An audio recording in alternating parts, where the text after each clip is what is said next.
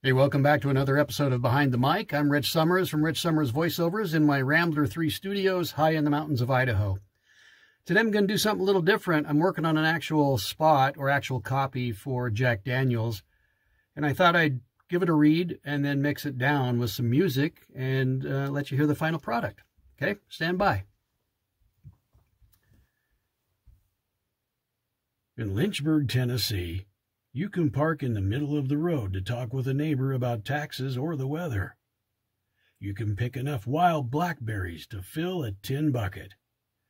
And you can see a distillery where Jack Daniel made whiskey way back in 1866. We still make it in a slow, deliberate fashion much as he did.